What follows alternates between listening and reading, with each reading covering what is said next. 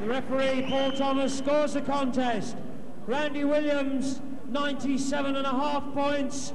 Wally Swift Jr., 98.5 points. The winner then, Wally Swift. I've seen some warm-up fights, but gosh, what a fight that was. Yeah, it was, to be honest, he was about the toughest lad I fought, I think. I kept banging him over. Well, not putting him down, but I kept shaking up real bad, and he always came back. I hadn't fought for 6 months. I think it began to tell a bit of the 8th round. Whenever he came back at me, I always had something extra. I thought I wasn't comfortable, to be honest. I just looked bad marked up, I think. It was only a 2-round margin in. Well, to be honest, I thought I won a lot easier than that. I thought I'd won about the first 6 rounds comfortable. Well, Swift's facial injuries meant that he won't, in fact, be able to challenge for that European title next month. His fight against the Frenchman, Jean-Claude Fontana, has been postponed until later in the year. Well, that's where we end the programme. I'm sure we'll all be glad of a breather after that. We'll be back next week, of course, with our usual compendium of soccer from home and abroad, and golf, our main feature, the Johnny Walker Classic. Do join us for that. For now, bye-bye.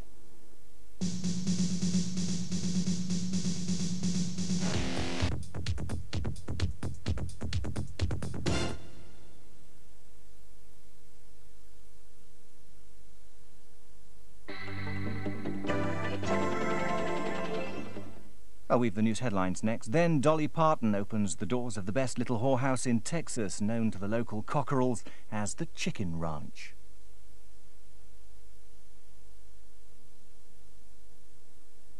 He's got your eyes. Once upon a time, a beautiful princess. Don't forget to phone. Just a bit to get you started. Dad, this is James. Is it? Can you afford it? Darling, I've got it. Dad, when will we be there? I can remember your dad being just the same. It's been a lovely day. Surprise, surprise. Happy birthday, Gran.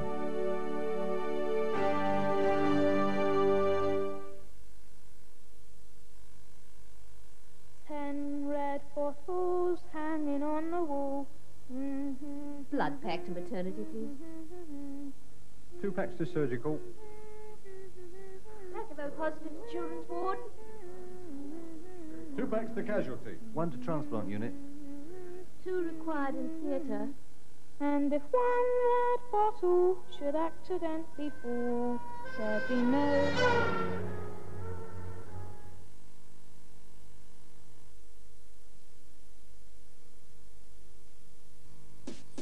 The police at Sunhill are led a merry dance.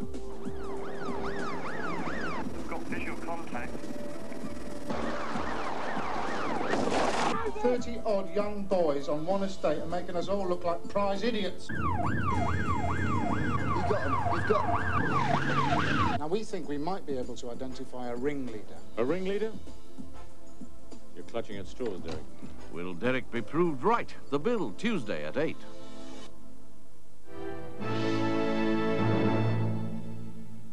The Prime Minister says his Citizens' Charter will be at the heart of Tory policy for the 90s. Mr Major has put the Charter back on the election agenda. He says improving public services doesn't need to mean spending more. Politeness, keeping promises, giving the right information, answering letters promptly, those things don't cost money. They're the everyday currency of decent services, and we're determined to make sure that they become universal. The idea that they can bring significant improvement without better investment is a nonsense, and everybody using public services knows that to be the case. Britain's balance of payments is in the red for the 5th year running. The gap between exports and imports narrowed to £5.8 billion, compared with over £15 billion in 1990. That's a smaller deficit than the Chancellor had predicted. 4 company pension funds in Mr Robert Maxwell's former empire have been wound up. Most of the 4,000 people who paid in could lose everything. In a corporate video made 4 years ago, Maxwell appealed to his employees to stay in his pension scheme. I'm addressing you today for the purpose of persuading you that it is in your and your family's best interest to remain a member. That's it. More news later.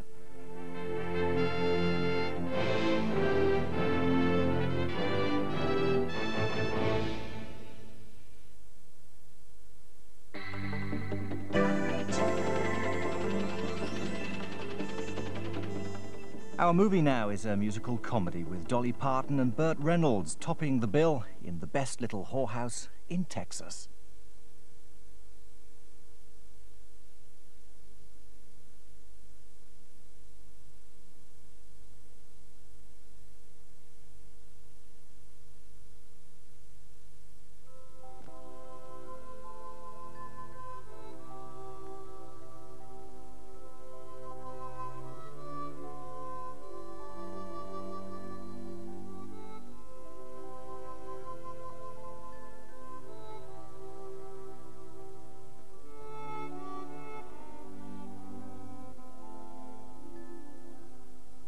It was the nicest little whorehouse you ever saw.